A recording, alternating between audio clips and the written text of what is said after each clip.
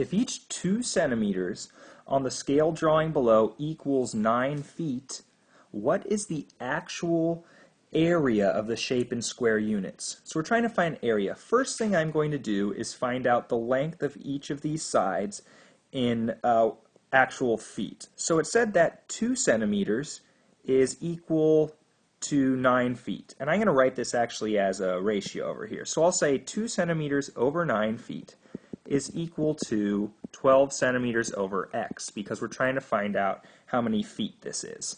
Now I know that 2 centimeters, the way we do this is we cross multiply. So we say now 2x is equal to 108. X will be equal to 54. So this has a length of 54 feet. When we do the same with 6, we'll see that it has a length of 27 feet. And to find the area, now we multiply 54 by 27 to get an answer of 1,458 feet squared.